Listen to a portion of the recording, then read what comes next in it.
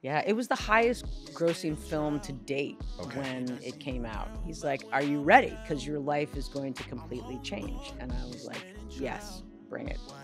And it was wild to be under that kind of worldwide scrutiny for what was it, 118 days or whatever Right. it was, Yeah. you know, that we stood in solidarity. And I really felt proud of being a union member and them having our back. I mean, that's the other thing too. Like, we need to stand together as union members so that they can support us in the ways that we need to be supported.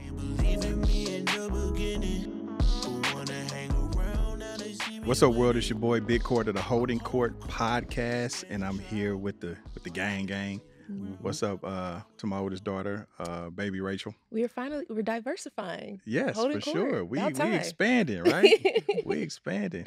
We've been here. Yeah. Oh, right.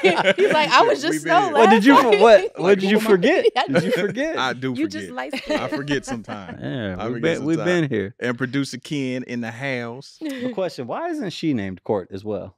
I was just wondering that. You know well, what? we were talking. We'll introduce our guest in a second, but why isn't she also Court? I don't know. You know, and the funny thing is that she should be the one that should be named. Yes, exactly. Because she's the most like me and looks most like me. Yeah. So it was just who knows? I was 16. Yomi. Yeah, Yomi Yep, named yep. her. Yeah. I was Then almost you named- Rebecca. Yeah. Oh, really? Oh God. I was No, almost you were Rebecca. almost. It was a name that I wanted to name, but LSL. no, it was our name. I can't remember. Rebecca. Raquel. I wanted to Oh. name you Oh, Raquel, Raquel's nice, but your too. mother They didn't call her like Raquel. some chick named Raquel, so that's why that happened. Well, I still get called Raquel, depending on the person, mother. It's okay. All right. All good, but we We have got a legendary guest. Yes, a Yeah. legendary For the culture. guest. Very, Yes. very special guest. My culture. Exactly. It's getting bad. Hold on, I'm gonna let you do it. Very, very special guest that Mm. I can't believe is here. Aw, Like, you know, that's I true. can't believe it's Thank here, but it's you. true. We have y'all know who this woman is. If you're looking at her, I know y'all wilding out like, oh, that's the beautiful, incomparable Miss Kristanna Loken. Thank you so Mhm. much. Very happy to be here. Yes. I appreciate you, taking your time to come because I know you were coming from another shoot. So My I pleasure. appreciate you making that happen and accommodating. And yes, okay, no further ado. We got to give a shout out to Chris LeVar, the homie Chris LeVar. Indeed. Yep. Okay, Chris. Chris, my friend Chris LeVar, and the youngest ring announcer in the world, Cameron Michael, aka Killer Cam. There you go, Chris. Did you have to read that? I did. They sent that to you? Yeah, he asked me to say it. Oh, okay. So, he connected That's the the dots. company you keep. Yeah, he connected the dots. So, you know what I mean? Apparently, I don't know. Chris So I- is a very talented man. Yes, He Chris really is the With his homie. freestyling, it's impressive. Okay. Yeah, Chris is the Yeah. homie. I met Chris through we have a mutual friend. We have two mutual friends, Ice-T and Tiny. And so, RIP to the homie Tiny, Debo. And so I met Chris because Debo, Tiny, Mhm. he was putting together a project that he had both Chris and I on. Okay. And so that's where me and Chris met. So shout out to the homie. We appreciate you, Chris. But yes, Mhm. Kristanna, man, legendary actress, still in the game, still doing things. Yep. Haven't gone crazy yet. Yeah. very There's some sanity outspoken. actually in the last day or so. Yeah. Kind Yeah. of. Yeah. Thank you. Yeah, very outspoken. It's funny. As I was kind of doing some research, I was like, oh, she got a little fire in her. She say what she mean. It's true. That's true. Yeah. My older sister has always underscored that point, is to really stand up for what you believe in Yeah. and speak your truth. Mm-hmm. Mhm. Yeah, And nobody which- can fault you on that then in the end, because it's what you believe, right? Yeah. Mhm. Yeah, which you have done. I went and looked. I was like, okay, yeah, she don't pull no punches. But I want to start from the beginning a little bit, just to touch on your background. So, you're Norwegian and German, Yeah. but you grew up in Ghent. Yes, the New York. metropolis of Ghent. No, I'm joking. It's like you blink and you've gone through it. But yes, I grew up on a fruit farm in upstate New York that my parents had for 43 years called Love Apple Farm. And it was a big summer and fall destination for families. Pick your own fruit, gourmet roadside market, bakery, petting zoo for kids. It was really an idyllic childhood. Mhm. This is upstate New York. Yeah. Yeah, I Yeah. just realized that there's a lot of like farmland. You always think of New York as like Mhm. New York, Yeah, for but sure. my brother-in-law, his family owns like the largest like pepper farm in the U.S. and it's Mm. all upstate New York too. Yeah, people think in New York and they just think of the city, but yeah, upstate is absolutely gorgeous. And ironically, I was just back up there shooting a film Mhm. called Dark Night of the Soul that we can Mhm. talk about later. Oh, But it was absolutely. really nice to be back, only 40 minutes away. I got to visit the farm again because it's, even though my parents have sold it, it's still in operation, and visit some friends. And Hudson is the nearest, closest, city. Yeah. And it's really a happening weekend spot for New Yorkers and second home spot for New Yorkers now. But there's a lot going on there, and it is the third oldest city in New York State. The whales used to come that far up the Hudson River, so it was an old whale oil village. Mm. Yeah. Wow. Did you actually grow up farming? Like, Oh yeah. I mean, it's a big farm. Yeah. So you milk cows? Fruit farm. Oh, fruit farm. Mhm. Yeah. Okay. Yeah, we were the largest. Yeah, not a dairy farm. Not Missouri, not us. Nope. Well, when I think of farm, I think of like everything: goats, Mhm. like cows, hay, Yeah. horses. Yeah. Well, we did have a petting zoo, Okay. which came later, but no, it was a big fruit farm. Over 26 varieties of apples, largest Mhm. peach growers in the Northeast. Mhm. My dad was a real pioneer with the way in which and style of how he picked fruit. You've probably heard the term tree ripe. That was his phrase. He coined that, oh, really? which means you essentially pick the same tree several times to ensure the quality and the ripeness of the fruit. Mhm. He was also a pioneer with the cloudy cider. Before it was just apple juice, and now we drink apple cider. So he had apple cider and made hard apple cider. Love apple farms, love juice, may cause amorous behavior was the catchphrase on that one. Mhm. So anyway, they had a lot of fun with the farm. This is involved Yeah. in big fruit. Wow. Mhm. Big pharma, big fruit. I'm not gonna go on with that joke. I'm curious, as a kid, were you always into the arts? Were you always into, like, did you start with innocent pretending and different things like that? Yeah, it's interesting. As far back as I can remember, I wanted to be an actress. So when I was young, I did various different types of lessons of dance, different types of dance lessons, and then horseback riding, and then voice lessons. And I did summer stock theater and excuse me, various things. And then when I was 13, I was watching that film Beethoven with the big St. Bernard, Yeah, and there was a Mhm. girl in it who Yeah. was about my age, Nicole Tom. She ended up becoming a friend of mine after I moved out here, Mhm. ironically. But I said to my parents, how do I get to do that? Mhm. And so my dad had been an actor. He's also a writer, still Wow. is. My mother had been a model. And he said, let me take you into New York and I can introduce you to Monty Silver, which was his old agent. And I met him and they said, okay, great, we'll take you on. And they said, as a matter of fact, there's an audition that we think you'd be right for that's happening today or tomorrow, whenever it was, for a soap opera, As the World Turns. Oh. And I went into that audition and I read with my little love interest, teenage love interest on the show, Jason Biggs from the American Pie Mhm. later Mhm. fame. Yeah. And we did our scene, and I remember him being very interested in the kissing part of the scene. But I ended up getting the job, and I thought, well, like, this is really easy, I mean, little did I know it was beginner's luck. Yeah. And but anyway, that was my first job, and went from there. How nervous were you for that? The first on camera kiss? It's funny. I never really Mhm. was like, to Mhm. me, I've always I really enjoy performing, so there Okay. wasn't even Yeah. a Yeah. thought So about even that. at that young age, you were able to separate the pretend from real life. Yeah, Okay. hopefully. Yeah. Hopefully I still am, but sometimes it's hard. I mean, Yeah. to be honest, I've done a lot of characters that like the one I just did with Dark Night of the Soul 2, who's going through a deep emotional traumatic basically looking death in the face over the course of a night.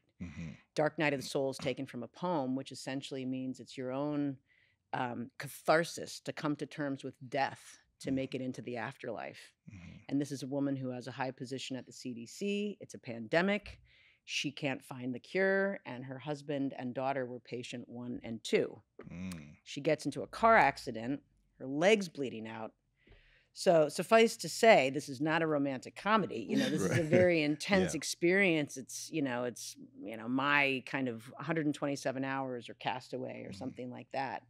So when you go through this emotional process of what the character is going through, it takes a while for me to like come out of that in my own life and just let it go again. Did you take acting classes?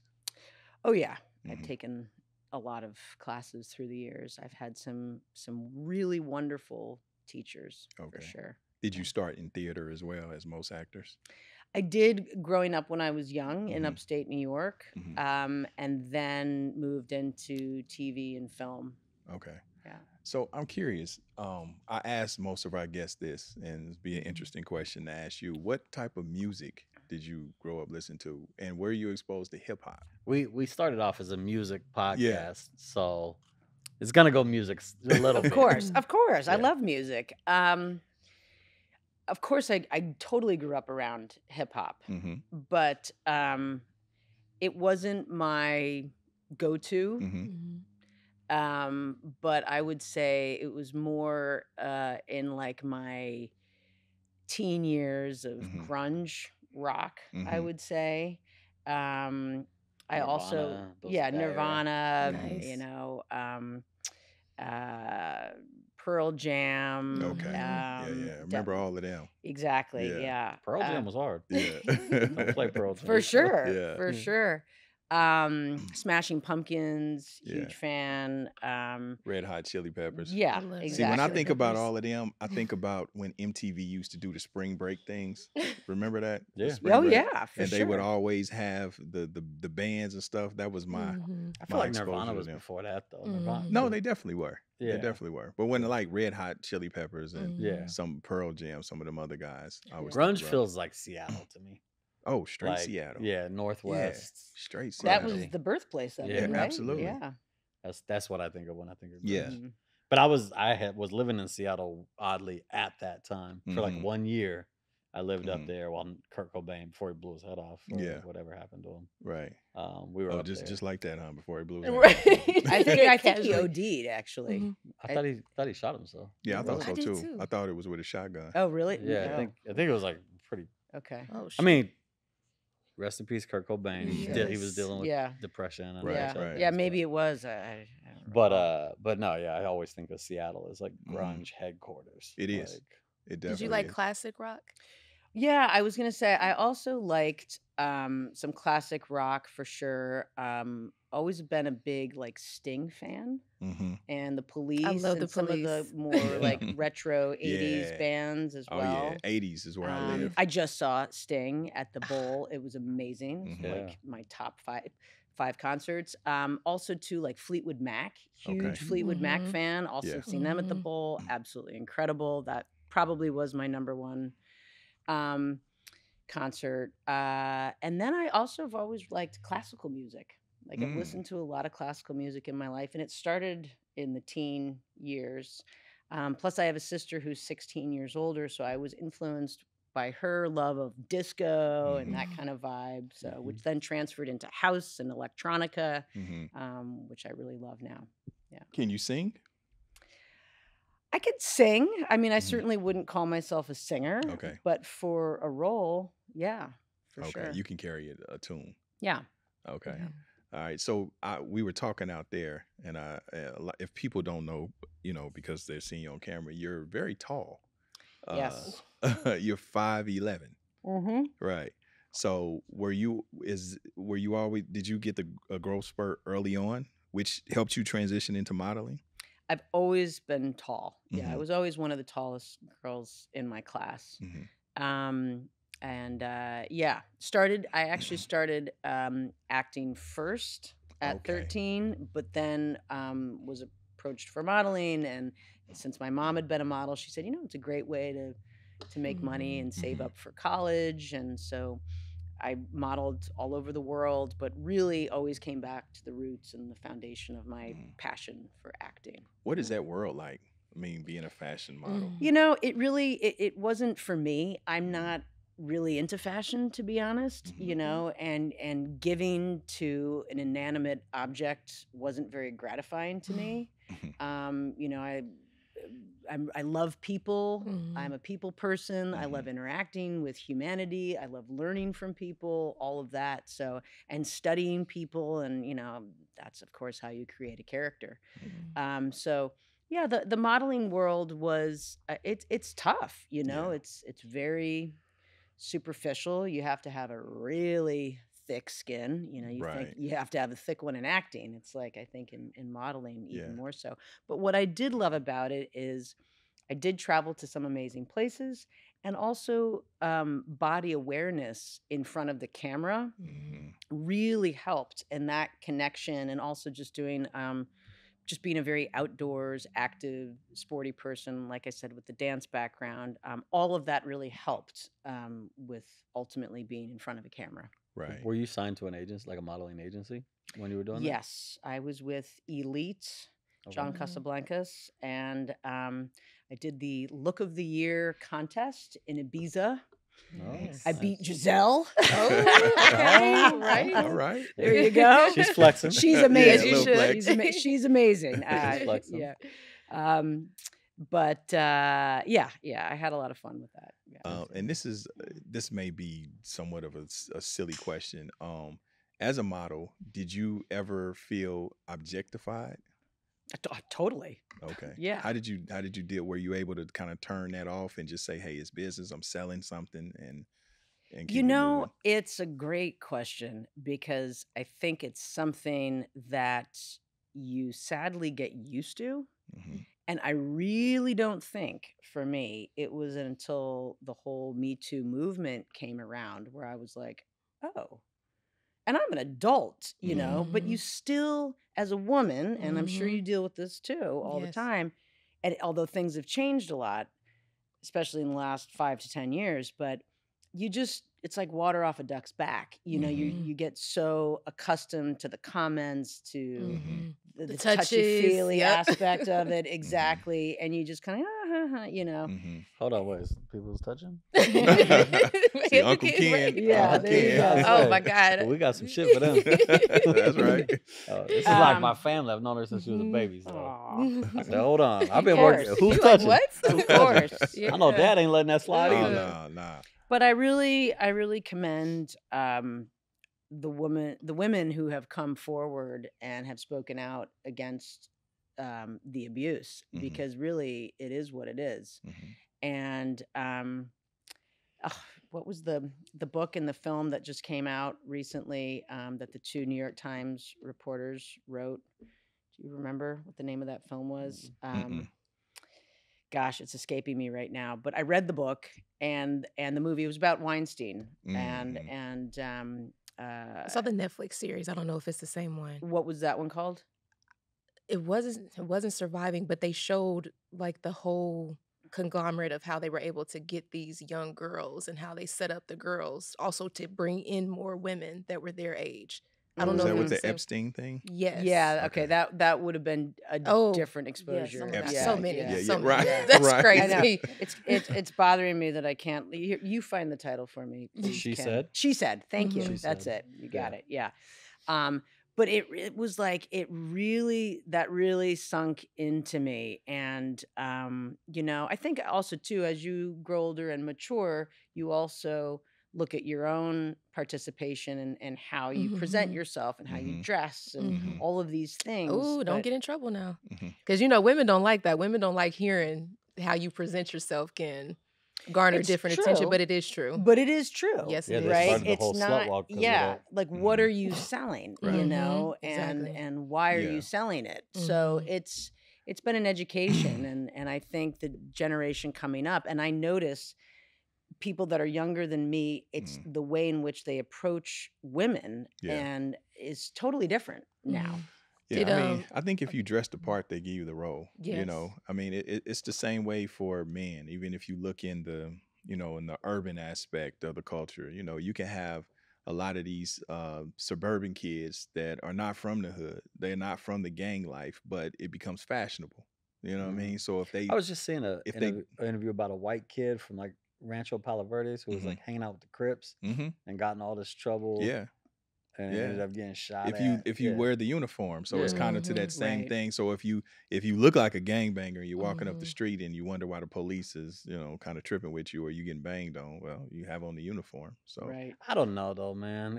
I feel like, I don't know, I'm a guy speaking. I feel like it's a little more nuanced than because I think women were catching it because definitely, they were being objectified yeah, a little yeah. bit. I mean, I've worked now, it's like my 23rd year, Mhm. and not sadly, because I knew nothing about it, but I worked with Weinstein at the Cannes Film Festival on a PR run for, I think it was Kill Bill.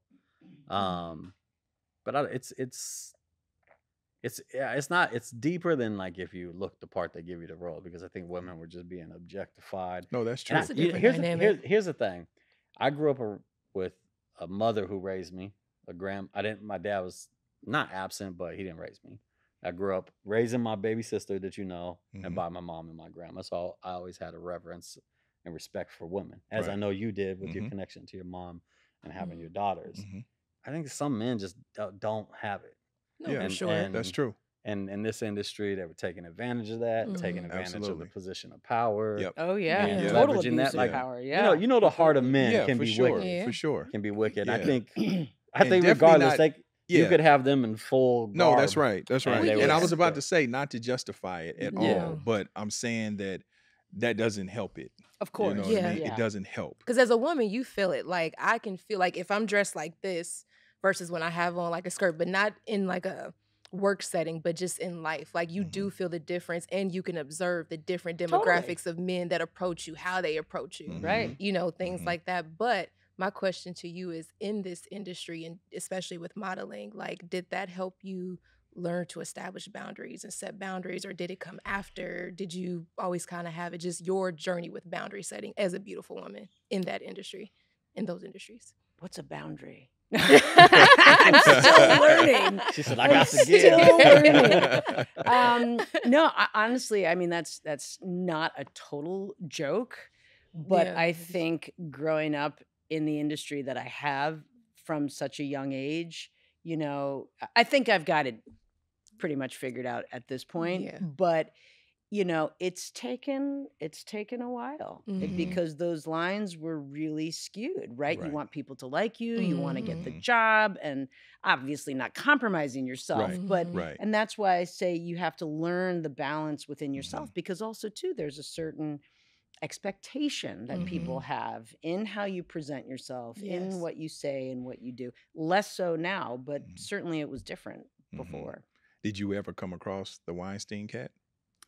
I have met him. Okay. Yeah, but in a social Oh, I see. environment. I see. Yeah. Yeah, I think it was in Cannes, I actually. think you and I would also just call like the dudes that fall into that. Like it's just as dudes. Like Yeah. you for know what I mean? sure. Like No, a guy like you, Yeah. a guy like me. Like I feel like I have a respect for women. Right. I'm like a serial monogamous. I've dated Mhm. and dated and dated. I'm not out there like a predator trying. Mhm. Yeah. And there's just like as dudes who No, will real. like Sure. be like, oh, I got some power and I can make this young girl. Yeah, do that is. Mhm. like Yeah. that. And I Everywhere. think of that in any, as we talk about like the social dynamics of race relations in this country. Mhm. Like anybody who exploits like Mhm. people of Yeah, color, right. women, or whatever, it's kind of like a jazz trait. Yeah, it where is. it's It's like, weak. yeah, it's Yeah, like, it's oh, weak. yeah, so Yeah. you're gonna play that card. Right. And then right. like I know who you are. Like I know, and you run across it in this industry all the time. Yeah. And you know, I'm a white guy, so we've Mhm. talked about this a lot. I Mhm. feel like I'm in a position where, yeah, I understand the privilege and Right. and the power that comes with that, and I Mhm. try to like tread lightly and Right. give people opportunity and not be one of the guys that would be looked at like that. But it's out there. It's out. Yeah. It ain't just Weinstein. It's Yeah. it was a Have- culture, I believe. Yes. Oh, That- absolutely. that started Absolutely. to get It's been around exposed. forever. Yeah. Yeah. Yeah. And I'm sure in your in your journey, you've encountered that probably quite a bit. Yeah. Yeah. Yeah. How Oh, do you yeah. how do you deal with it? Like to any young actresses that could Mhm. be watching this, like how do you navigate that? I would just say, know your own power Mm, and know that you don't have to accept that. mhm. And you don't have to pray into that to get the job. If that's what the expectation is, you don't want that job Right. anyway, and you don't have to. But I would also educate younger women to also be aware of how you're presenting yourself. Mhm. What are you selling? If you're going in to a business meeting, of course, if you're going for a certain role that is as a prostitute or a Mhm. call girl or a Mhm. stripper or something, then you presenting yourself in one way, right? But if you're going into a business meeting to pitch a script, Right. don't wear the mini skirt with the Mhm. cleavage, Right. and the platforms. It's like you just Yes. you Right. want to be taken seriously. Yeah. So also know what your own level of participation is in that. Right. Yeah. Right. And that's so messed up because in a perfect world, I mean, one should be able to dress as they want Of to, course. right? True. In a perfect Yeah. world, but Yeah. We don't Yeah. live in that world. I know, right? Mm-mm. Yeah. And that's I- not our culture. I can't Right. tell you For how many sure. times I've gone in to because I also produce, pitch a script or something, and I'll be with a gentleman, whomever that person is, and then it'll be like, well, maybe we could go to dinner, and Yep. we could talk more about it. That's where it and I'm starts, huh? Yes. They just exactly. putting their toe Yeah. in the water. Let me Right. see. Yeah. Let me see Yeah. what that I'm is. like, okay. I think because you've met I know your wife and you've Uh-huh. met my ex-wife, and I've always just been on. Maybe it's just because I've always been tied in with someone. I've always just no dinner talk, no nothing, just all business.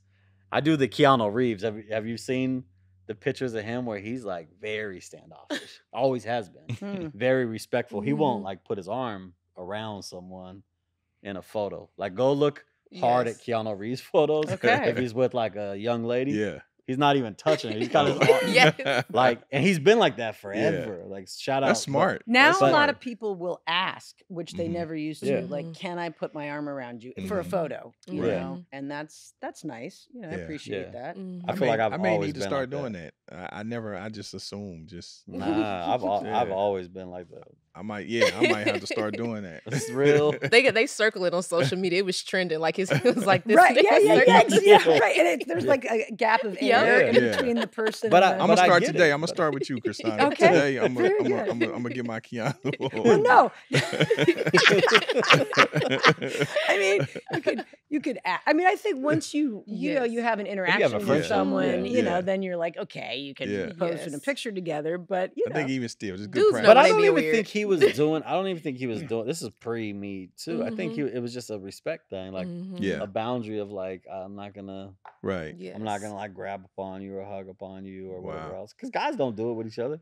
Like in the industry, Nah. I've met so many people. We're not like all arms Nah. around each other's waist. But I have stopped a few people from. I don't like people. Well, I'm usually taller than most people, but I don't like people to put their arm up on my shoulder. When they do that, they be trying to like you just a shelf or some.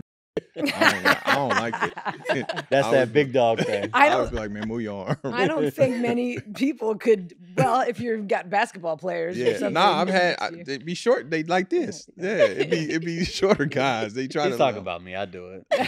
I mean, Of he course. family. He could do it, but I'm talking Yeah. about like strangers, folks. Yeah. I don't like that. I just Yeah. think there in that whole conversation. There's just a respect missing. Yeah, Yeah. Mhm. There's Yeah. just a respect missing for each other as like humans and no, that's true. That's men, true. women, people of all races. It's like Yeah. just a general Yeah. respect. Mhm. Yeah, But I don't think some people grow up with it. It's different. Like we're growing up in a different era now, and like I have interracial kids. and Yeah. you just teach people like respect for women, how to be a Humanity. young man, Yeah. it's humanity, just Exactly. culture. Yeah. exactly. My current girlfriend is Jewish, and like my kids are learning about what's going on right now by Right. interacting with her and her son. It's just like there's such a lack of human Yes. decency left. Oh, that's right. Mm. Where you're just like, kids are asking about cultural things going on. hmm Why are they bombing this? And why? It's like, oh man, because there's somebody who wants power and control and hmm I was driving through Topanga Canyon today, and I saw a sign that said "Love thy neighbor," hmm and it was so simple and beautiful and true, and it really stuck with me. And first of all, I thought it's really interesting that someone felt that they needed to put that sign up there. Yeah. Like Yeah. there was a reason why they posted that for people to read. And it's just a really simple message. I wonder that, what yeah. that's attributed to, you know, in terms of just the loss of respect for humanity and life. Like the other day, I was at Chipotle and I saw this homeless guy sitting at the little outside table. I ain't gonna lie, I thought he was dead, right? But I was thinking to myself, nobody stopped but me. You know, Yeah. now I'm not gonna lie. Maybe 20 years ago, I probably wouldn't have, right? But as I've gotten older, I've learned to kind of appreciate and value humanity and human life. So I stop. I go over to him. I tap him, you know, and then I'm like, damn, dude, feel a little stiff. I'm like, damn, I hope this dude ain't Oh dead, my you know, gosh. because now I gotta stay and like talk to the people, right? Mhm. And I had somewhere to be, but I'm like pushing. I'm like, damn, I think dude is dead. You know, so I'm like, oh man, but I was tripping in real time. Like so many people had walked by him, not to even check on him. So finally I got down and I said, okay, I don't want to pull him up. So I got down and he was breathing, you know, he was breathing slow, but he was breathing. So then He was passed out. yes. Uh-huh. So he was on something. So I ain't gonna listen. So what I did was it was like a little fork that was on there. I stuck the fork in his neck and in his mouth, and I gagged him a little bit. And he got up, and he was. What are you doing, bro? But no, I just wanted to make Make sure you no. was Listen, okay. I Where's this just want, conversation going? no. Listen, I wanted to make sure he wasn't Out here dying. killing Yes. homeless I wanted to people. make sure he wasn't dying. You know what I mean? Oh. And so when he got up, I said, "Bro, you good?" He was like, "Oh yeah, I'm fine." I said, "Oh, okay." Just want to make sure. But yeah, so I. Yeah. You out there stabbing homeless guys? He's with like, I'm forks? sleeping well tonight. But yes, there it is, Yeah, right there. yep. I couldn't, in good conscience, Yep. walk away from him. You know what I Right. mean? If and then if I had looked on the news, like, oh, you know, God found dead, and I'm like, damn, I just That's walked by sad him thing like is he it was wouldn't have been nothing. on the news. They would have just Huh. Yeah, That's that's so scooped him true. up and You That's know, true. moved right on. this is an interesting segue, but I did a film You earlier also were at a this. Chipotle. No. Earlier this year called No Address, and it's Mhm. about the homeless crisis in America right Mhm. now. It is for sure a crisis. And we in LA have the largest Mhm. in-city homeless population in the entire U.S. 60,000 homeless people. Wow. And we all saw through COVID how it just snowballed. I mean, you Yeah. saw homeless people where you never, ever, whole encampments where Yeah. you never saw them before. Right. All in my So, neighborhood. yeah. just Sherman down- Oaks. Yeah, Sherman And Oaks. it's everywhere. You would think Yeah. it's just like Skid Row. Mm-mm. Man, No. listen, it's Encino, it's Beverly Hills. right, It's everywhere. everywhere. Yeah. Yeah. I saw So- the craziest thing. They put on Devonshire and Balboa in Northridge. Mm-hmm. They set up an encampment down Devonshire, and then they started putting tents in Mhm. turning lane in the street. Oh wow. Wow. They just there was somebody sleeping in there in the Mhm. middle of the night. I was like, it's in the street, Mm. and not it even stayed on there the for- medium. No, in the like far right hand Mm, lane mhm. of Wow. Devonshire at Balboa. Wow. They'd start putting tents in the street where Yeah. cars would typically drive, That's so Oh, that's dangerous. crazy. and they were just staying there. There was like feet hanging out. I was But like, what's "What crazy is going how on?" even this country we have money to send to these other countries for aid and all of this, and Or we bail out car yeah, manufacturers. but or, for some reason we don't have the resources to to house these homeless. And I understand it could be challenging because some of that is rooted in mental illness. mental health. Yeah. Some of these people want to be where they are, unfortunately. Some of them. But Um, there really should be a rehabilitation Mhm. program, for mental health and also Mhm. substance abuse. I mean, I think those are the two leading factors. Mhm. And so my friend who made this film, Julia Verdon, she got on a tour bus with a homeless expert, and she went to 17 different cities interviewing people from the homeless communities. And she did a documentary, and then based upon their stories, she wrote a scripted feature, and that's when we did Shot No Address. So all of the stories that you see of the characters in the film were people that she actually met. Okay. So we're really, and we shot it in Sacramento, Oh, and during the monsoon. nice. And these people were living through that in their That's crazy. tents or whatever when we were having all that flooding and rain and water and Sacramento's got a crazy homeless problem. Yeah. On a street called Roseville Road by my house is just Looks like a city now. Yeah, it was staggering what we Yeah. saw. So hopefully we'll raise some awareness with that. Speaking of mental illness, you being in Hollywood and then also being from somewhere else and not having family out here, how do you balance like dealing with the holidays coming? You know, how do you deal with being away from family and just work-life balance with being in Hollywood? Yeah, it's also a great question. I'm blessed now to have family nearby. So my parents sold the farm 10 years ago and they moved out here. And then my sister and her wife live in Ventura, so it's not far. Oh. And they've been out here for, gosh, well, at least 20 years now. But you know, it's a great question because this business is not stable. And I made that joke earlier about, you know, still having my sanity through all these years. But it's true. I mean, I've seen so many of my contemporaries crash and burn and lose everything for whatever reason. So I think you have to create that internal grounding within yourself.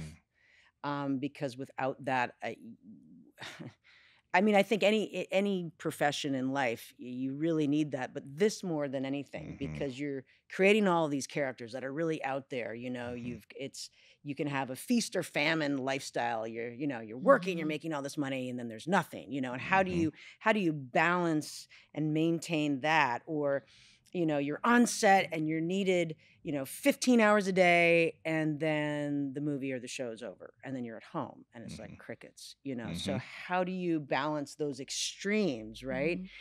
And so for me, I found meditation early on in life, and that really helped ground me.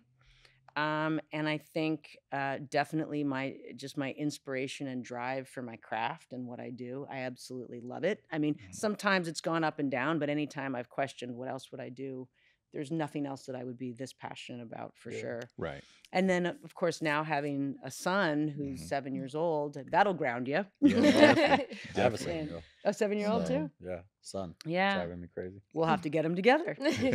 But, it's been a beautiful journey, of course, with my most important role now as mother, to really be there and show up for him and be the best version of me that I can be. And you got that incredible opportunity at a young age. I did. That's amazing. That's a different journey too, though. It tough, is. yeah. I tell people it is. I watched them go through most of it. Yeah, it shapes you because what people don't realize, and I think I thought about this as I got older, I've been a parent literally 85% of my life.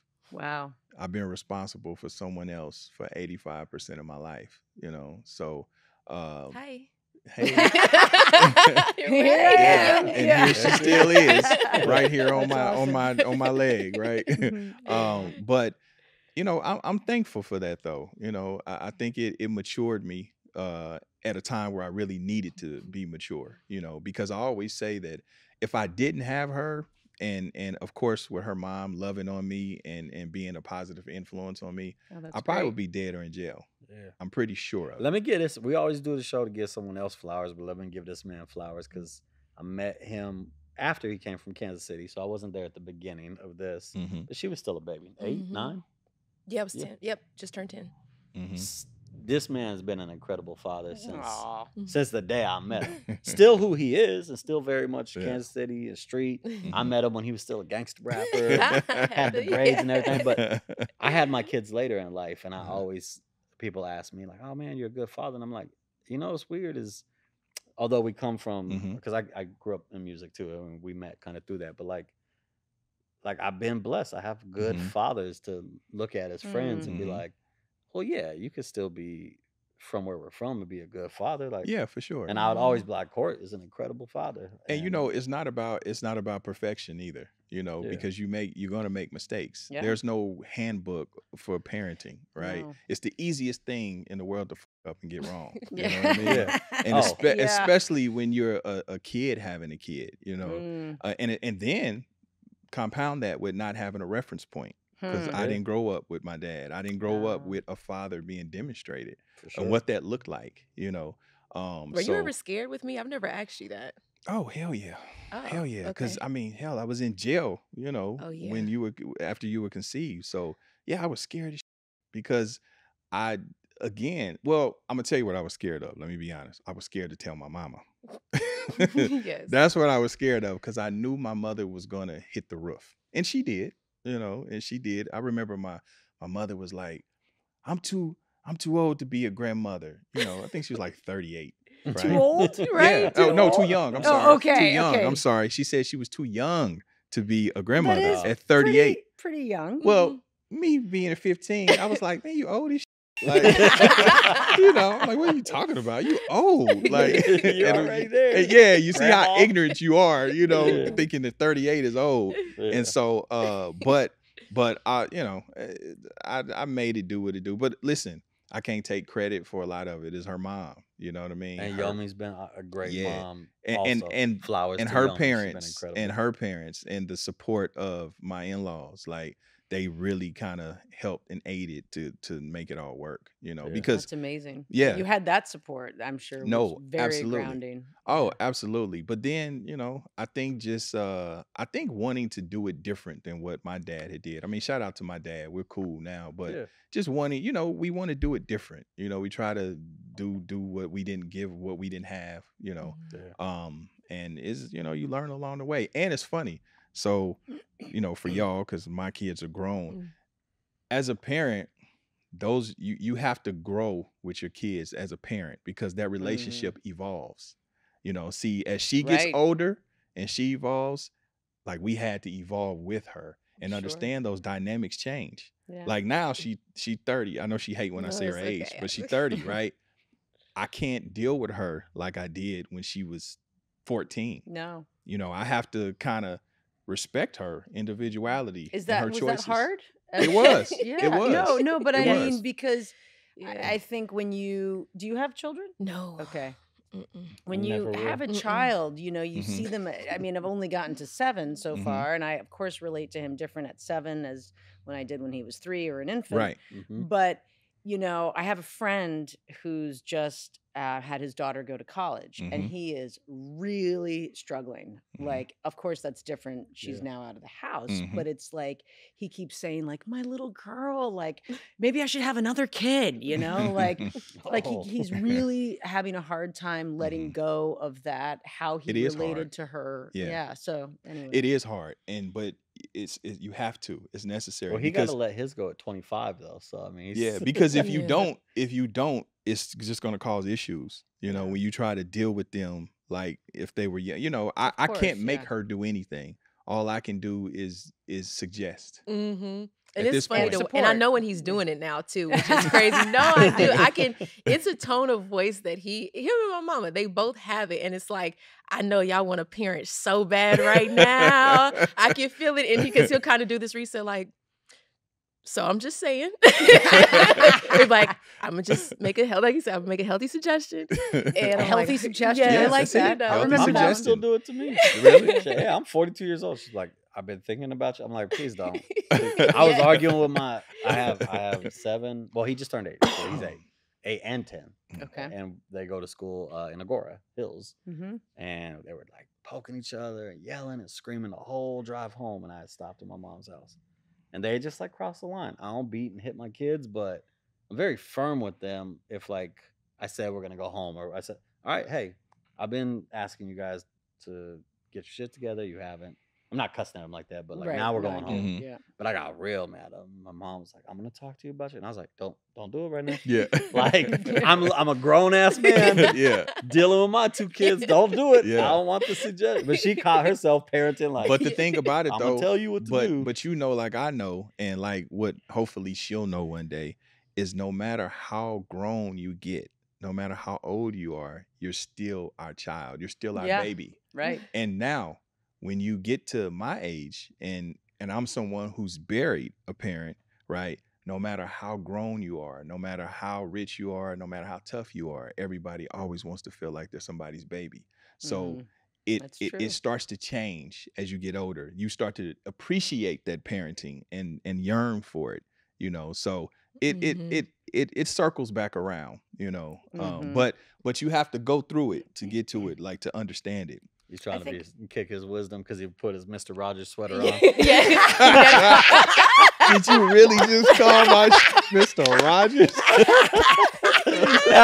now he gonna give us the old man speech.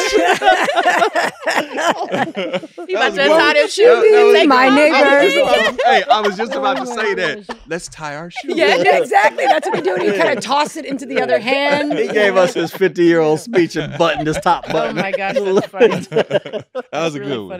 funny. Yeah, I know. I think my dad has always had a great way, and it really hasn't wavered. Of course, maybe the issues of mine have matured, but he'd always just say it in a way where I knew that he knew what was going on. Mhm. But he didn't have to nail it over the head. You Mhm. know, he would just imply Yes. certain Mhm. things. And then it was kind of left in my court as to do with it Mhm. what I should do with it. Beautiful.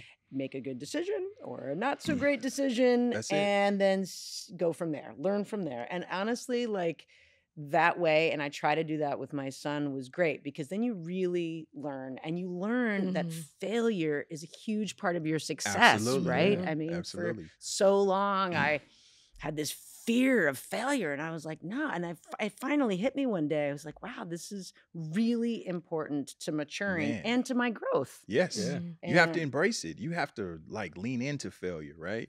And that's part of the process. I learned way more in failure than I did in succeeding. Yeah. Way more, and it builds character too. That's it. for and sure. It builds character. For sure. And that's the same thing with her. Like she's pretty level-headed, I suggest, and if it blows up, then I'm here to support. Yeah. Hey, no Who's problem. parenting? Oh, go ahead. Oh, Go ahead, no. Mom. And I was gonna say, who's parenting style between your parents? Do you mesh both of them?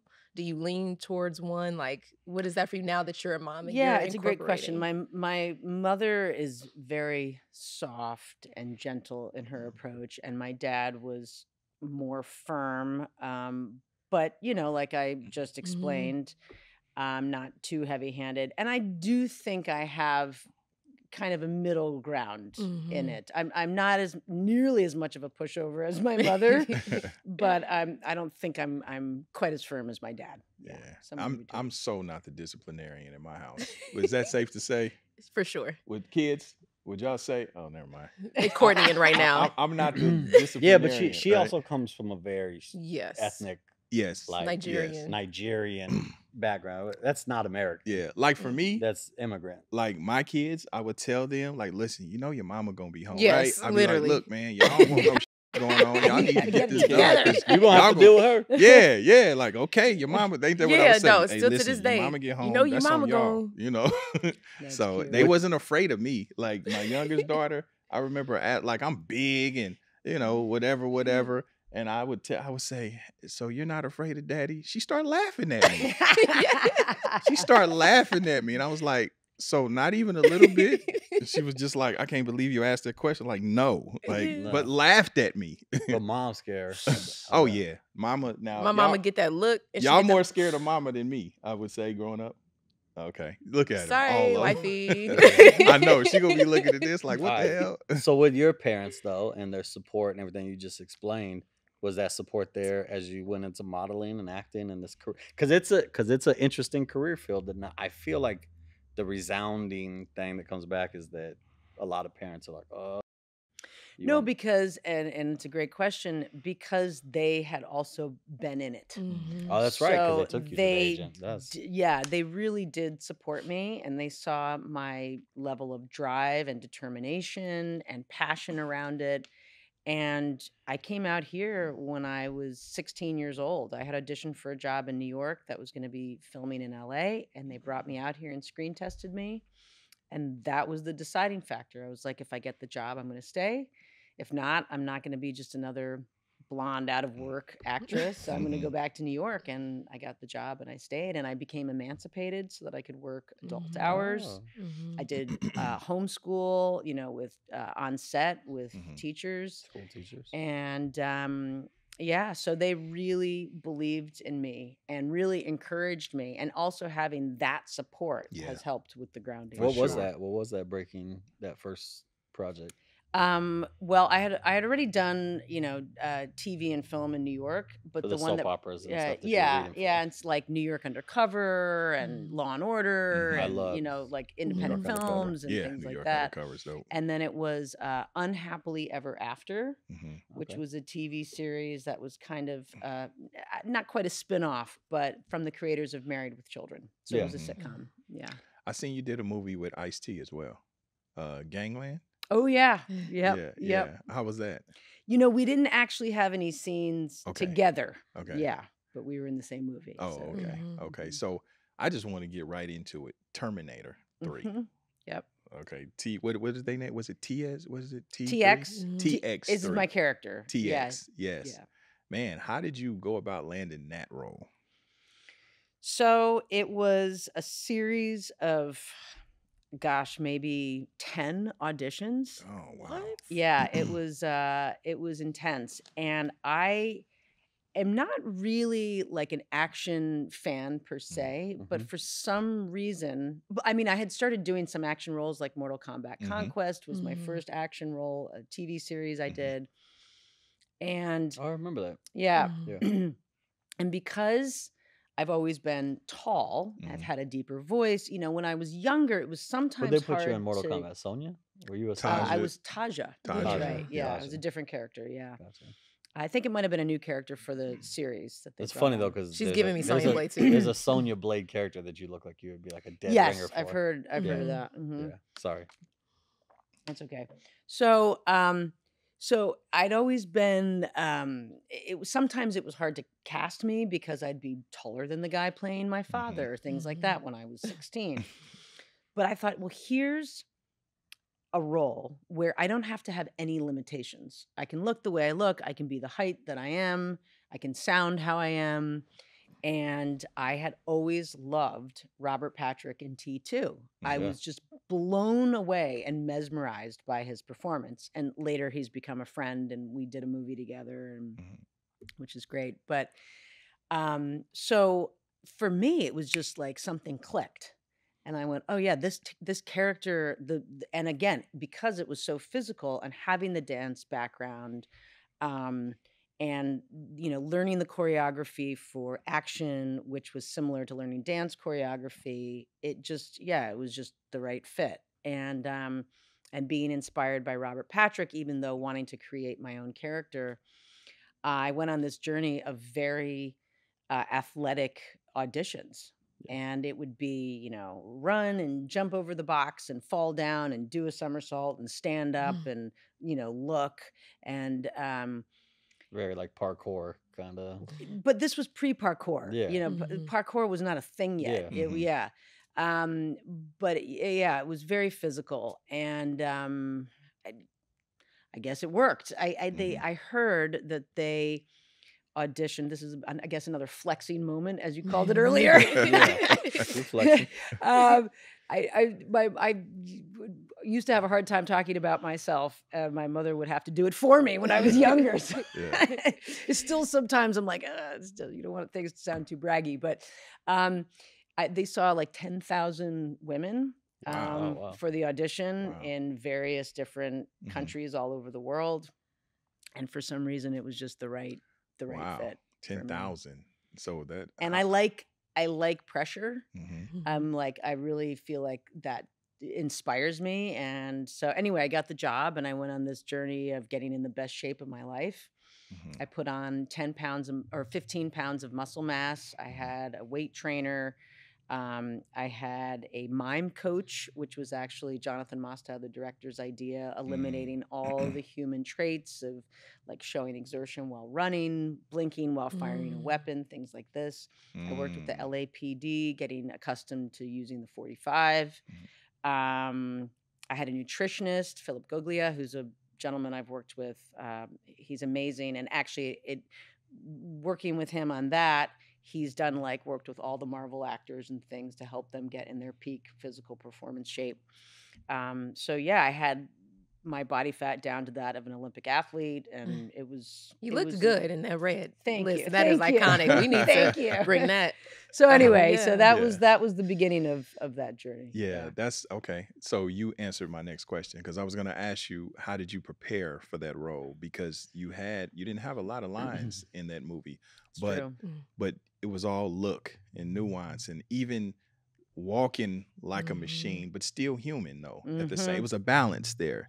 That's right. And I wanted to even bring in, because I'm a woman, those little signs of femininity that maybe weren't in the script, but bringing to life, like when I'm tasting the blood, or there's a moment in the bathroom fight scene where I look in the mirror, kind of check myself Yes. out, things like this.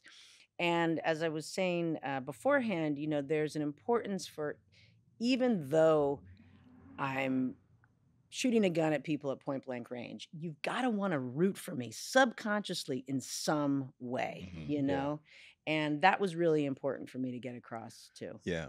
And then but you were still considered a Terminator in that movie, correct? Yes. Okay. And you were the first. That was kind of risky for them to do that to a female Terminator, because Right. Terminator had always been Arnold. Arnold. Yeah. Yeah, I remember a lot of people are like, who is this woman? Like, who is this young Yeah. woman who's pitted Yeah. against this male iconic figure of cinema history? And I Right. just kept saying to myself, I'm going to show you. I'm going to show you who I am. Oh, you did? What was it like Thank working you. with Arnold though? Like, what's that experience? He's like? great. I mean, he's got this larger than life persona. He's very gracious with his fans. I learned a lot by working with him on the fight sequences. And, just tried not to miss my mark and hit him in the face by accident, which I didn't.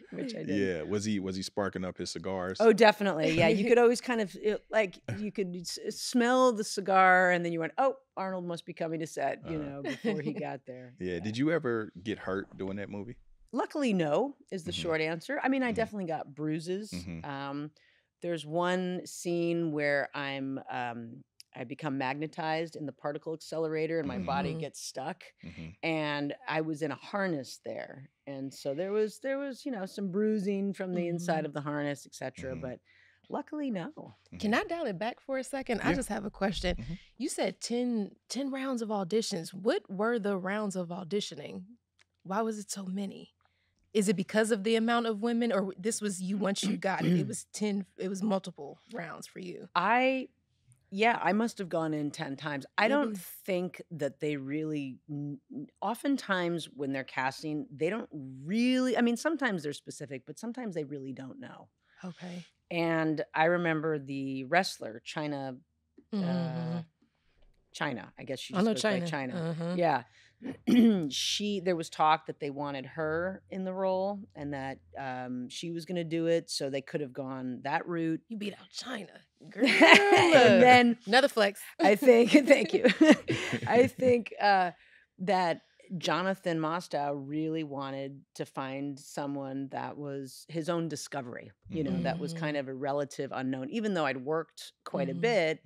I hadn't been on a stage that big before, so to speak. Okay. So, Right. Got you. And that was going into my next thing. You're right on point. Perfect. So did things change drastically for you in your career after doing, because now this box office was how many hundreds of millions? Now you're it was the highest grossing film to date Okay. when it came out. okay. Yeah. So when you do that, what changes? Again, I remember Jonathan telling me, you're not going to be able to pump gas without people recognizing you. Those were his words. And when he called me to let me know that I got the job, I was riding my friend's horse in Griffith Park. I'll remember it exactly. We were just crossing the bridge by Circle K. If any listeners out there ride there, they'll know where that spot is. And he's like, are you ready? Because your life is going to completely change. And I was like, yes, bring it. And it was wild to be under that kind of worldwide scrutiny. Yes. But I loved it. I loved it. Yeah. So once the movie comes out, though, and I mean, it's critically acclaimed, everybody loves it. They receive it well. It makes money. I mean, how did things change for you in your career and in your personal life? Like, or is everybody, you know, on Kristanna now? Everybody wants you, a piece of you. They want you to be in their movies and Dating. personally as well. Yeah, it was. It's interesting. You could I was able, thankfully, to see through the veil Mm-hmm. pretty well Okay. of like how people were just wanting to use you, so to Mhm. speak. Mm-hmm. And so I've always tried to just really remain true to myself Mm-hmm. and be me. I don't really think I've changed that much in it. I think Mhm. I've always been pretty discerning about people's character, Mm-hmm. and I could see through it. But yes, that was definitely different for sure. Okay. Did the jobs come pouring in and the offers? Yes, they did. I mean, certainly it opened up various doors and on a worldwide stage, Yes. and working abroad, which was Right. great. But it's a hard business. Yeah, it And is. no matter what, because people say, okay, we saw you do that. Yeah. That was great. Yeah. But what's next? What's next? Yeah. Show us what else is in your box And of tricks. especially when you have something that big, it makes it actually even more difficult. So iconic, Yes. but that's the fun of being an actor, right? Is you get to mix it up. Mm-hmm. But yes, I mean, certainly did a lot of action after Mhm. that, and of course, drama too, and sci-fi. Yeah. And Did so, go ahead. I Go was ahead, say, baby. did you say you weren't a fan of action? Did you get into action after that? Did you become more of a fan of it? No. No. It's like, I no. mean, I was a fan of doing it. I Okay. always enjoyed doing Mhm. action because, again, it's something Yes. that makes sense to me Mhm. physically, and although I can be certainly a critique, like these Mhm. women that I see in action films sometimes, I will not mention any names, Mhm. but who are running around in 3-inch spikes. Mhm. Yeah. And I trained in heels. I had to Mhm. train in running in heels at UCLA, as a matter of fact, Mhm. on the track. And I remember training in heels. They weren't 3-inch, they were like 2-inch, but Arnold wore boots. And I remember some of the kids on the track, they came up to me and they're like, "Man, your coach is cold. Like, can you like sprint in heels?" But I learned how to sprint Wow. on the balls of my feet. That's another story. But where was I going with this? Actually, if you were a fan of action Oh, the after, action. but Yes, you yes, like yes. doing it. Right. Yes. So these women who I just can't buy them Mhm. doing it. Like you've got to Yeah, have, no, I'm not I a agree. small woman, Right. But your I'm tone, you look Oh, like thank you. Yes. Thank you. Like you have, if you're going to be doing I it, agree. you got to sell it, man. Mhm. You've got to have some They're muscle trying to- tone. You've got to have, They are. you've got to have, and some women do it really well. I mean, Mhm. I got to work with Zoe Bell, who Mhm. comes to mind. I mean, I know she comes from the stunt world, Right. Mhm. but like, I mean, she's incredible at what she Yeah, does. And, and there are various others that just on a side, like look at Sigourney Weaver. I mean, she Mhm. really Yes. pioneered that Oh, yeah. whole Mhm. movement Yeah, and she did. species, Yeah. So you don't have to just come from the stunt world, obviously, but Mhm. it's some kind of an embodiment Yes. that I think is important to carry through. And you have a background in martial arts as well? No, not Okay. really. I mean, Okay. I think that may be out there on the internet Mhm. somewhere, but that's not Mhm. really true. Oh, I mean, okay. I've studied it Yeah. because of the roles that I've done, Okay. but I am not a martial artist. Oh, No, okay. no. I just Kristanna, hopefully you try should to have just make went look with good. it. You should have Just just went with acted it. and went with Right. it. Oh yeah, I got I my got black fourth degree. belt, and Fourth degree, fourth Dan. She don't fake the funk. No, it's true. It's true. So, Can't. so as you get in modeling and you're acting and you have this blockbuster film, then at some point you pivot and you put your producer cap on That's right. and Yeah, you produce Fighting for Freedom. that's it. Yep. Yeah. So, coming off a blockbuster film, what made you want to, get behind the camera? Mm-hmm. Actually, there was even a film preceding that called Lime Salted Love that I produced first with some friends from acting class. But Fighting for Freedom is a very special film because my dad wrote it. Oh, and we wow. shot it on my parents' farm and in Hudson in upstate New York. Hmm. And Bruce Dern, legend, 2-time Academy Award nominee, plays my dad. And it just made sense to have that role as producer. I think if you've been in this business for a while and you've had your eyes open and you have some sort of ambition, you go, oh, well, I want to be the conductor. You know, I want to be the one pulling the strings. I want to put all the people together to help create my vision, whatever that is. So from there, I also produced some other films, but I started a company called Trio Entertainment. And we are about to release next year a feature called Vice and Virtue, which is two celestial beings, Vice and Virtue, come down to Earth, and they impose this judgment day on about half a dozen people that find themselves in an undisclosed location. So over the course of this night, these people are in life or death situations, and it looks at our choice points and how some choices take us in one direction and some take us in the other. So what will these people choose, essentially? Is it more gratifying for you to be a producer or an actor? Acting is my passion. Okay. I mean, I'm also in Vice and Virtue, but producing is great too. Yeah. I'm learning. I'm still learning. So as a business model, but also as a brand and as businesswoman, do you see the value more in being a producer opposed to being an actress? Well, it certainly opens up more possibilities, right? Right. It's like if you can wear more hats, why not? That's I mean, right. I'd like to actually try directing next. I Yes. think I'm ready now to do that. Yeah, it's an extra line item. Exactly. Exactly. I can More get 3 line items, paychecks. the better. Perfect. There you go. There you go. So, segueing into my next question, what is your favorite vampire movie? Well, I did one. I know. Yep. That's why I'm asking you what your favorite one But is. my favorite is Interview with a Vampire.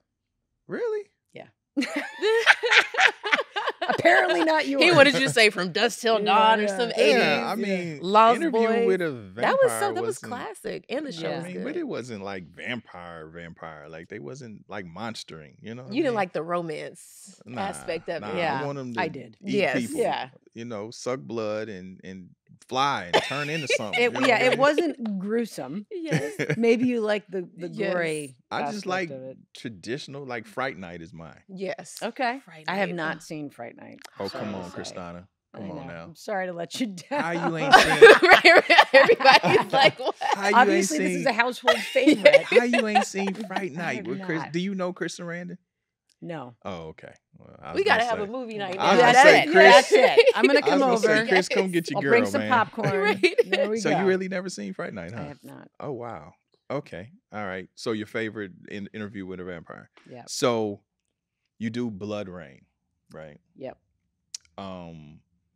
And that was your first time playing a vampire and doing horror. Was it your first time? Actually, a damn fear. So I'm a hybrid. Yes. Yeah. Mhm. So half kinda like vampire, Blade. half Like yeah. Blade. Right. Okay. Mhm. Yeah. Okay. And it was my first vampire movie, and Mhm. I don't know if it's actually horror per se. It's kind of sci-fi-ish a little yeah, bit. but it's definitely fantasy. yes, fantasy and would definitely be, yeah. bloody. Yes. But I like the whole aspect. What's intriguing to me about vampire films is, of course, one, we can live forever, Mhm. and two, that you take someone's blood, their life force, to sustain your own. Like, Mhm. and then there's that whole erotic kind of sensual aspect of it. They Mhm. glamour. That's all wrapped Yeah. into They one. do. and it's a big, like, I mean, I think what I liked about Interview with a Vampire is Mhm. when they start to have the self-realization of, like, I can't kill people to sustain my own life anymore, Mhm. because Mhm. it's not worth it, when they Yeah. get to that end point of living through all these years, and to what end do we want to live? Yeah. There's an interesting question in there. With you, I'm gonna ask you, Kristanna. Would you want to live forever if you could? No. Yeah, I don't me think so, neither. because, and ironically, I was just listening to something before coming over here tonight about, in the tech world, how there's all this intrigue about eternal life Yes. and creating that, and how do we sustain our life, and then you think about Very what Black would Mirror. that do to the right, That's what I was what would thinking. that do to the world? Yeah. I mean, I think the whole world would crumble if everybody lived forever. I Mhm. mean, I don't think that's the sustainable part. I think like you look at Elon, I think he just got approval for that Neuralink like thing that he's trying out.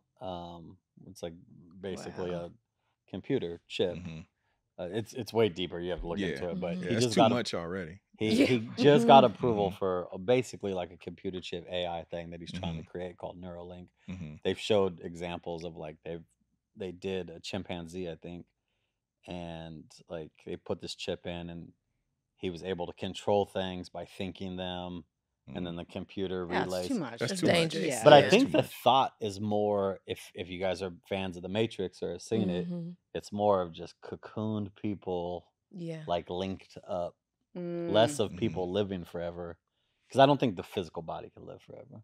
But I Mhm. no. think The maybe consciousness and this, transfer it, Yeah. like in Black Mirror. Like you got a yeah, real death, then you got the computer death, where it's like yeah, we can stream your consciousness into another body or another organism. I think that's weird, and I Yeah. think that's very, just very Yeah, strange. I definitely wouldn't want to live Mm-mm. forever, and especially live forever like a vampire, and everybody else around you dies. Oh, I've already Jesus. It's hard buried. enough How now depressing losing would people at that this be? age. Mhm. I've Right. already know? buried too many Right. people that I That's what don't. I was about to say. Yeah. Like, Yeah. can you imagine just literally No. everybody that you know you're not And for gonna, years, and it every keeps era, going. every It keeps era, going. right? Yeah, Then every you generation. meet other Yeah. people, you fall in love with them. Oh, then they're gone. Then this, Yeah. oh my Yeah. gosh, I don't know. I mean, no wonder you flying around here sucking blood. Like, Yeah. I probably would too. Exactly. I probably would too. Oh So God. with BloodRayne, that was a pretty big budgeted film, Mm-hmm. wasn't it? Why do you think that BloodRayne didn't really connect in terms of like box office and just with fans like that? It was adapted, obviously, from the video game. Yeah. I don't know if I think there were some distribution issues that I Okay. won't go into, but Okay. I think that was difficult. And I don't know, maybe the execution could have been slightly different. I mean, it's hard to say. You never Okay. know what's going to Right. land with That's people right. or not. Historically, video right. game adaptations haven't really It's worked true. well That's until The Last of Us recently as a episodic. Did you see that? Mm-mm. It's a streaming series, but Oh, that's off of a video game. Last of Us is from a video Oh, game, okay. Oh wow. and it did very well. I didn't know But that. it's like the first because people are like, yeah, I mean, historically. Wasn't Resident Evil a video game? Resident Okay. Evil. But Yeah. Resident Evil has its like Yeah. hiccups too, with people saying that it Right, didn't- right. never really Because translated. it's like to- part 20 or something, right? It's like a It's a bunch lot It's a lot of it, yeah. Yeah. So after you do all that, you go to very popular show, The L Word. Mm-hmm. Yeah. So- Wait, what year? Because wifey used to watch that. What year? it was. I think it was 3. Yeah. Yeah. I was in season 3, and then I think in the beginning of 4, like Mhm. maybe just the first Ah. episode or something. But yeah. What was your experience like with The L Word? I was really happy and excited to be invited onto the cast. Mhm. At the time, it was a complete pioneer. I mean, nobody else No, had that's done right. a TV show like That's that. true. And I think it's important to be able to promote loving whom you choose. I mean, my sister always supported that. I mean, I've been outspoken about, dating men and women. And I think, the more that things are spoken about, Mhm. the less of a stigma it becomes. I Mhm. mean, look at it now. Even how many years is it later?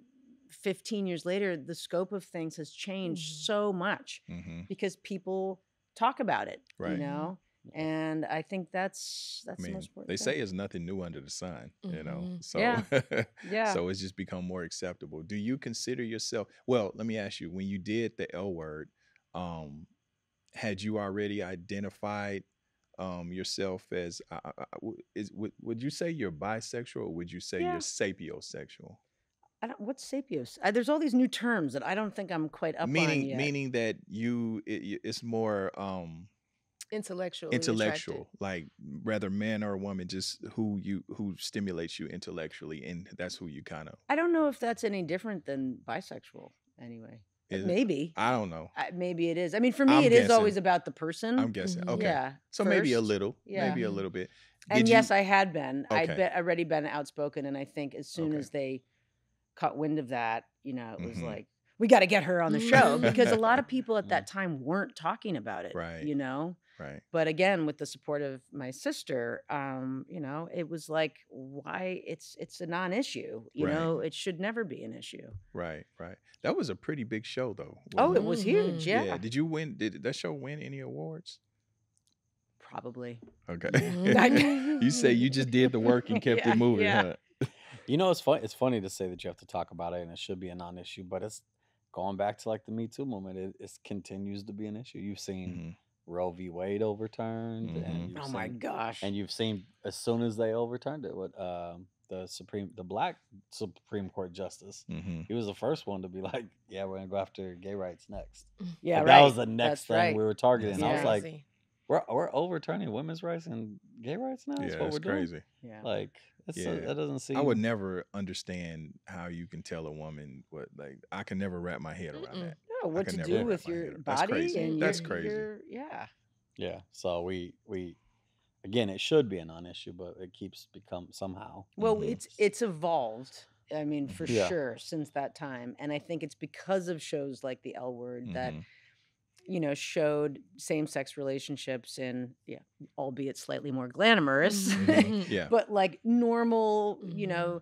day-to-day experiences. And my character on the show was bisexual, if I'm Mhm. remembering correctly, and she had a son. And that's how she meets the love interest, Kate Mhm. Menig's character, who had a much younger brother. So again, it's like, this is a real experience. This is a real family, and there were other couples, that had a child on it. And Mhm. so I think it helped see couples in a different light. But that's same-sex crazy. The couples. fact that you have to humanize other people. I Like, know. you're already human. They Right. already, Yeah. that's Right. so weird. It's a lack of Right. respect. It goes Yeah, back to like exactly. the other Yeah. thing where Being that your parents are obviously from a different generation, were they supportive in that? With me? Yes. In the show? No. Or on a in personal be- level? yeah, on a well, personal and level. your sister, I guess. Well, yeah. Well, I mean, my sister really broke the mold. Mhm. So, I think they ultimately just really want their daughters to be happy, Okay. wherever that went. I think for them, they still were under the guise of, well, it's easier, to be in a heterosexual relationship, Mhm. and we want an easy life for Right. you. Mhm. Right. But ultimately, yeah, I mean, I think whomever I was with, Mhm. they would support. Okay. That's dope. That's dope. Mhm. Now fast forwarding to strike. Mm-hmm. So finally done with. What are your thoughts on the strike? And well, let me just ask that first part question. What did you agree with what they were fighting for? Oh, with the strike? absolutely. Mhm. There really needed to be an overhaul on so many levels within the guild. And, I've been a member of the guild for many, many years now, but I never really knew what my position was until recently when I really had to look at it. And through COVID, producers started to, because of these hefty COVID compliance fees, they wanted you to start working non-union. Mhm. And, they'd throw a lot of extra money out there. Hey, do my project and I'll pay you X amount. And, it's non-union. And I was like, I had never been asked to do a non-union project. I mean, maybe since the very beginning of my career, because Mhm. nobody did that before. I mean, this is just one example, right? Mhm. But there are all these ways and loopholes where producers started to try to get crafty. And I was like, this is not fair. This is not right. I have Mhm. worked long and hard to have the position that I have within the union and to get paid into my pension and health and for my child. And that needs to be upheld. And I shouldn't have to work in a way that's sub-level and subpar to what I've been doing.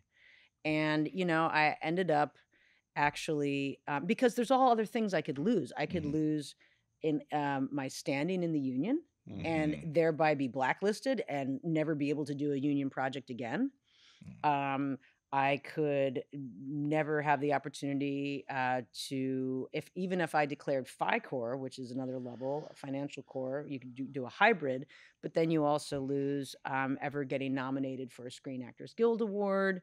You're kind of demoted. There's all of these reasons why I mean, and look, everybody can do what they want to do. That's their choice. But I really sat with why it was important for me to uphold that. And I turned away a lot of money for my beliefs. I mean, that's just how I am, to really stand for that.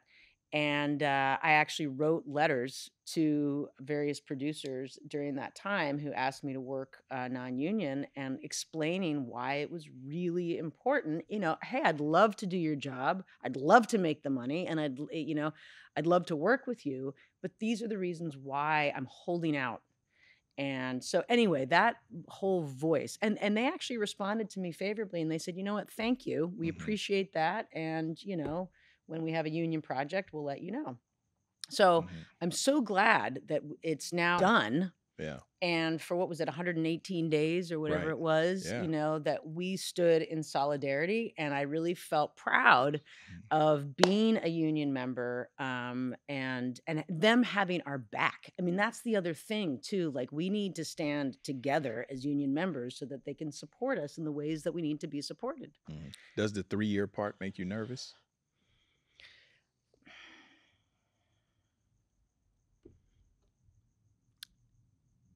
No, because I think if we can do what we did this time around, I don't think that they would renege. I think if anything, after 3 years, if the evolution of things keeps evolving as fast as it has been, we'd have to get an even better agreement. Wow, okay. Do you think you could find yourselves in the same predicament in 3 years? Hopefully not. I mean, I think the one loose cannon, or the biggest loose cannon, would be AI. I think that's what everybody's that thinking. was my next question. Yeah. But again, with the best AI that I have seen, it's not a human. It doesn't have the human nuance. It doesn't have the human reactivity. It doesn't have the human emotional life. Right. There's something devoid. So you can't replace that.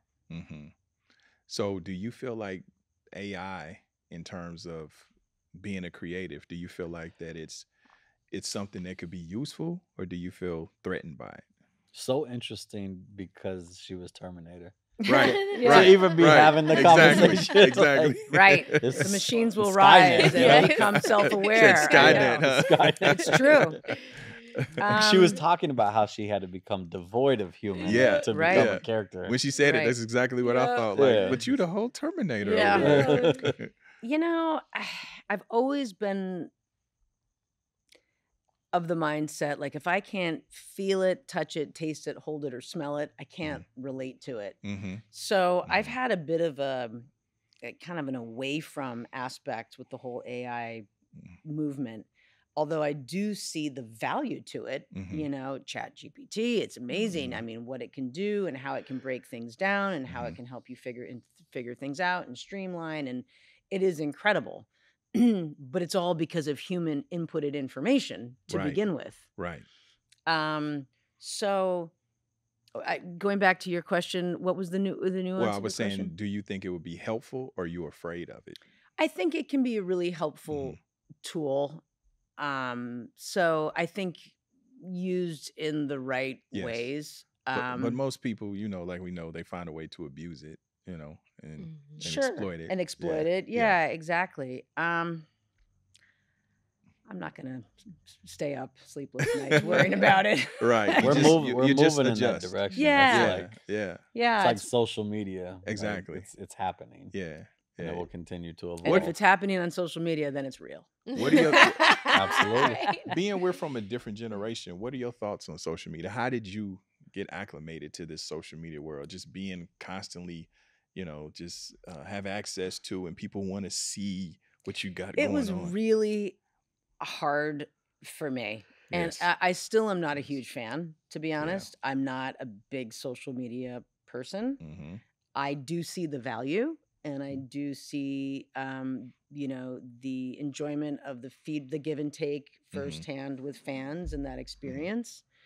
But way back when with MySpace, I remember reading some things. I remember the exact moment where I was sitting and reading things on there that were like, ooh, this is too much. Yeah. Like, I don't need to have this enter my world. Mhm. You know, I really don't.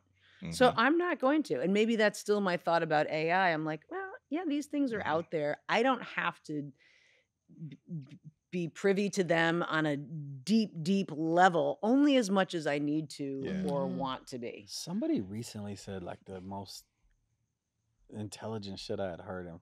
It was Tiffany. Tiffany Haddish. I was thinking about the same Tiffany thing. I Haddish, just the didn't want to say it. Yeah. I just didn't want. Yeah. Go take it. What did She she say? said. She said that amount of information for her, and just for humans in general, It's not healthy. Is not healthy. It's not. You can't like look at a dead baby 1 second and then scroll and see someone, and then see someone popping a pimple, and then see someone kissing, and then a funny cat video. And she was like, I can't fucking just. It's like in the matter of seconds scrolling that many different emotions. I've really sheltered my son a lot from it. I here's an interesting fact. I don't have a screen in my house. I mean, I shouldn't say I have screens if I need them for certain projects or like, you know, obviously computer, you know, but I don't do screens with him. I should more off say that. Like we don't do TV, or video games or things like that. Oh, wow. And you know, he is exposed at other people's homes. But I think there's something really important about experiencing the world, you know, and I see so many kids, absolutely babies, infants like this, absolutely addicted in the phone. And it's not healthy. It's like, this is our world. This is our life experience. There's so much else out there. And of course, I love great cinema and the arts and television, and I can so appreciate it. It's not that I'm, of course, anti, but I think in creating our own personal human development, we need to be doing more of this, the interaction with humanity. You have a peaceful home, I can imagine. I didn't have a TV for 2 years, and it was lovely. Yeah. I really enjoyed it. I agree. I think it's so funny because with technology, it's a gift and a curse, you know, because I miss the days of when we were just able to be present. You know, you didn't have the phone. Only a few people had pagers back in the day. But for the most part, doctors. Or other kind of pharmacists, you know. But you you know what I mean? You know, so but you were able to be present. Somebody call your house, they leave a message. Hell, you talk to them when you talk to them. You know.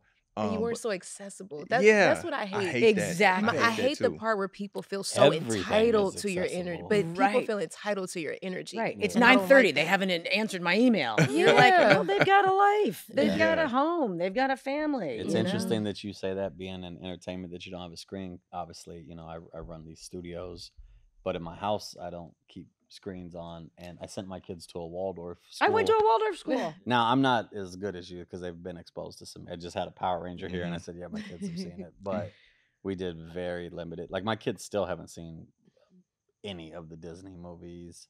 So That's great. We would go to things, and people would be like, oh, Frozen. They'd be acting stuff out. My kids would be like, Do you give them allotted time? Yeah. Now I do. No, that's great. Bit. My mama did that with me. Because my oldest is about to go into junior high. It's really hard for him at this point. And he's still in a Waldorf, and the junior high is also Waldorf, like inspired.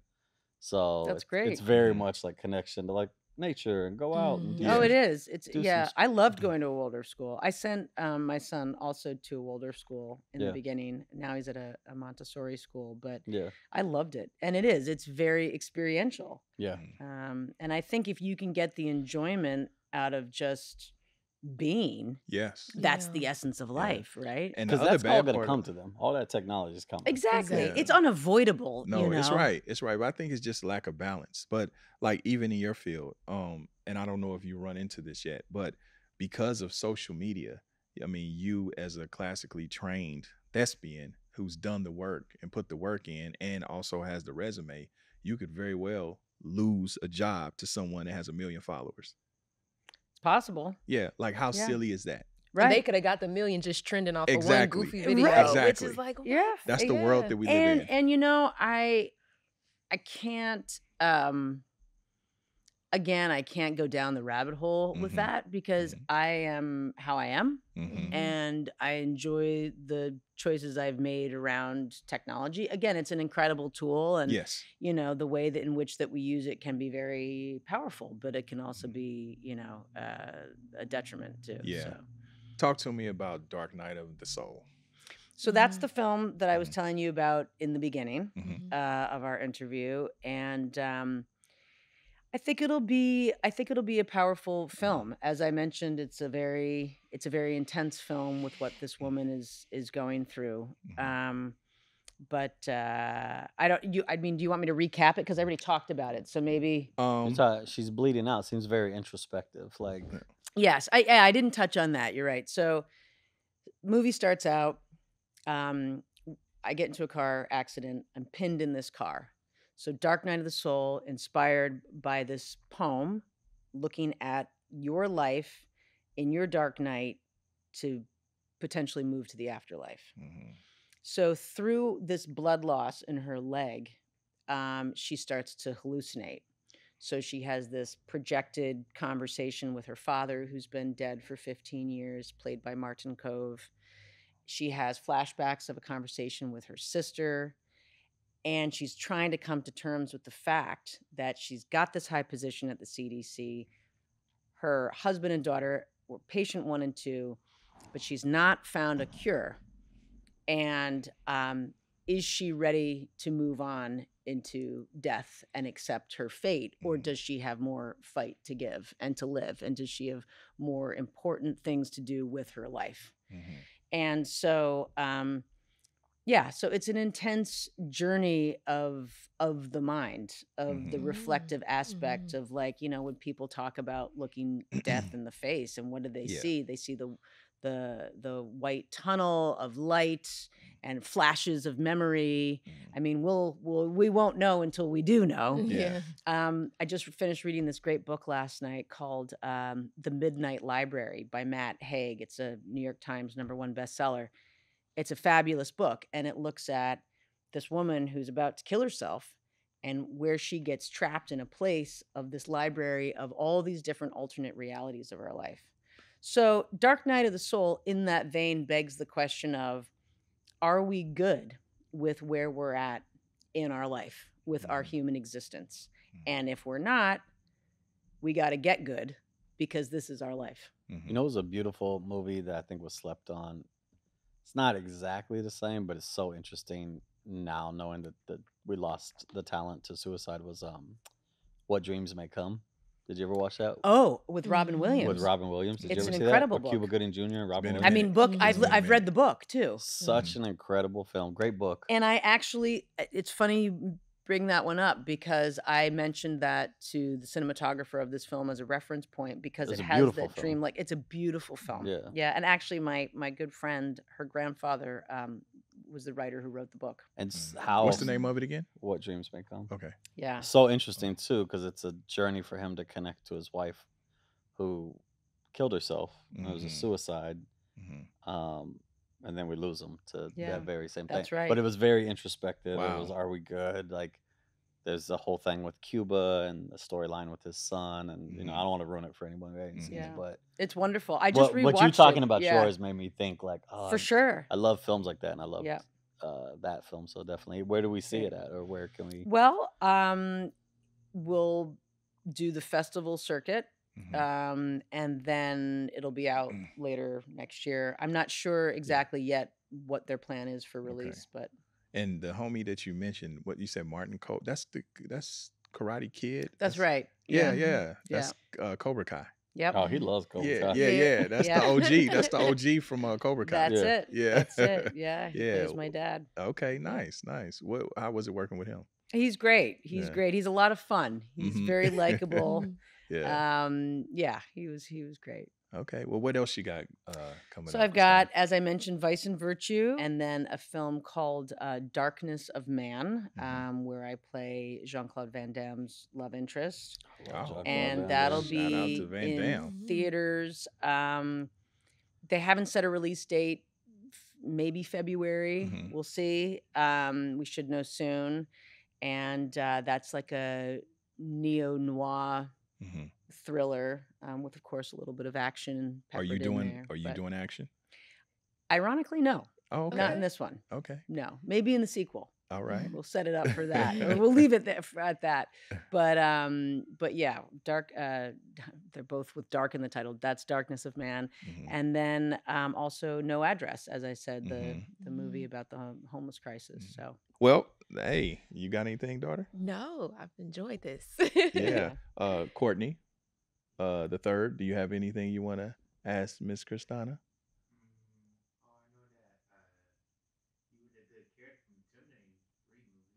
Yep. Thank you very much. He's like, that's all I need to know. That's it. That's it. Good. I'm so glad. Awesome. Thank you. All right. Well, shoot. Well, that's it. We'll close it on out. Man, we appreciate you hey, taking your time to come here, Kristanna. I really appreciate you, for blessing us with your time and sitting down and telling us your journey and sharing your wonderful thoughts and path with us. So we appreciate that. It's my absolute pleasure. I feel like I was just sitting, hanging out with a bunch of old friends. This was great. Absolutely. It was so relaxed. They had great questions, and I love where the conversation went. So it was in some weird places at times. It did. All I could think of is him stabbing people at Chipotle. Man, that was humanitarian. That was humanitarian. Fear not, homeless community. If you get a random fork stuck up your mouth when you sleep, then just know I'm checking on you. Just know I'm checking on you. Yeah. I'm doing my humanly duties. Yeah. So, but no, it's all good. So, listen, we out of here. Holdin Court Podcast. Rachel Renee, producer Ken, and Kristanna Loken. Thank you again. Thank you. All right, we out of here.